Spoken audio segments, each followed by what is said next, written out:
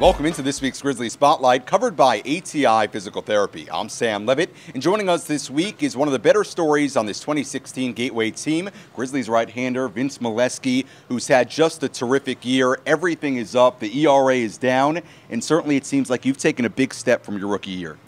Absolutely. Last year I had a little trouble with keeping the ball in the park, and this year I felt like I made a pretty big adjustment at keeping the ball in the park, getting a lot of strikeouts, and keeping the ball away from their power hitters and making less misses. And, yeah. And certainly the home runs were a problem last year. Where do you feel like you've made the biggest strides in that department? Just where I miss my pitches now. Last year I kind of missed over the middle of the plate, left a curveball hanging or slider hanging. And this year I just made a lot bigger of an adjustment in those counts, those 0-2 counts, 1-2 counts. Even in like the 3-1, 3-0 counts where you gotta get back into count, I felt like I made better pitches with my off speed, with my fastball, better location, and it's worked for me this year. Now you're a guy from Pennsylvania, a small town in Pennsylvania, not far from Williamsport, where they play the Little League World Series.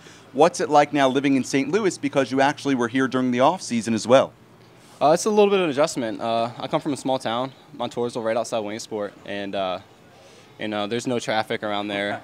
There's not much at all. And coming out here, there's so much more to do. You got the zoo, you got a lot of activities outside of baseball that you can you can do and keep you busy in the off season with training and all that kind of stuff. But I've loved it so far. I met an amazing girl out here, so it's been great. You've had a long journey to this point, went to Mount St. Mary's in Maryland, had Tommy John surgery in 2012, an up-and-down rookie season, and then here in 2016, it really seems like you found your stride. Vince, how would you sum up this whole experience playing in college and now playing pro ball? It's kind of been a roller coaster, and I feel like I'm finally coming down that roller coaster now and getting pretty comfortable and feeling great. It was definitely tough to get over that. I mean, you talk about the mental aspect of the game. When you have Tommy John surgery, it's such a long process, and to get through it and to get where I am now is just it's a big accomplishment to myself, and I'm proud for how hard I worked and everyone who's helped me to get back to where I'm at today. One final thing, a couple of your teammates the last 2 years, Dakota Smith, Trevor Richards, picked up by major league organizations. You're a similar guy in the sense that you have really good stuff. This is your second year here with Gateway. Does that give you a little bit of inspiration in that sense that you look at those guys, what they've done, and maybe that can happen to you at some point?